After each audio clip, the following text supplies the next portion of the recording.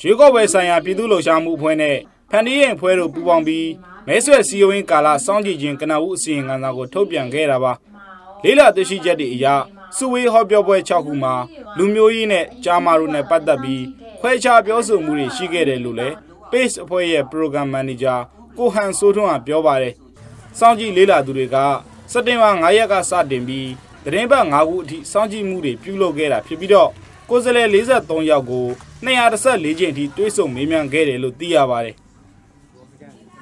ဒီမဲဆန္ဒနယ်အတွင်းမှာတော့ဒီလေသမားအရေးဒီအလုတ်သမားအရေးနောက်အဲ့မဲဆန္ဒနယ်ဒေသရဲ့ဖွံ့ဖြိုးရေးပေါ့အဲ့ဒီအချက်တွေကိုအဓိကဖြေပါတယ်ဒီမဲဆန္ဒနယ်အတွင်းဆိုရင်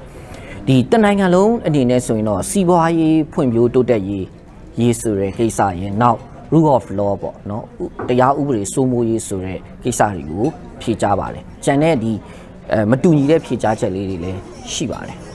။တွေ့ရှိလေးလာချက်တွေအရလာမယ့်နိုဝင်ဘာ3ရက်မှာကျင်းပဖို့ရှိနေတဲ့ဂျားဖြတ်ရွေးကောက်ပွဲမှာအမျိုးသမီးပါဝင်တဲ့အရေးအတွက်နည်းနေသေးတယ်လို့ဖန်တီးရင်အဖွဲ့ကဒရိုက်တာဒေါခင်လေးငယ်ကပြောပါတယ်။စစ်တမ်းမှာဖြေဆိုခဲ့တဲ့ကိုယ်စားလှယ်လောင်း43ယောက်ထဲက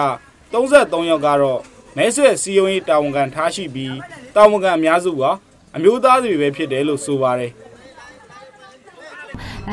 ကိုယ်စားလှယ်လောင်းအရာဆိုရင်10ရာခိုင်နှုန်းရှိပါတယ်သူက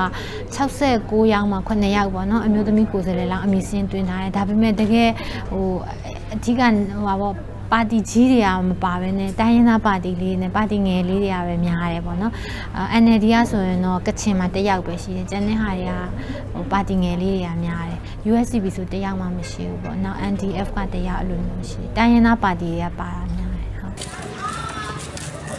ကာလာရှေစောင့်ကြည့်တဲ့သူ12ယောက်ကစောင့်ကြည့်ခဲ့တာဖြစ်ပြီးလွှတ်တော်ကိုယ်စားလှယ်လောင်းတွေအနေနဲ့လက်ကမ်းစဆောင်ဝေငားတဲ့နီလန်းတွေကိုအများဆုံးအသုံးပြုခဲ့တာတွေ့ရပါတယ်ဒါအပြင်ဟောပြောပွဲတွေပိုစတာချိတ်တဲ့နီလန်းတွေကိုလည်းအသုံးပြုခဲ့ကြတယ်လို့ဆိုပါတယ်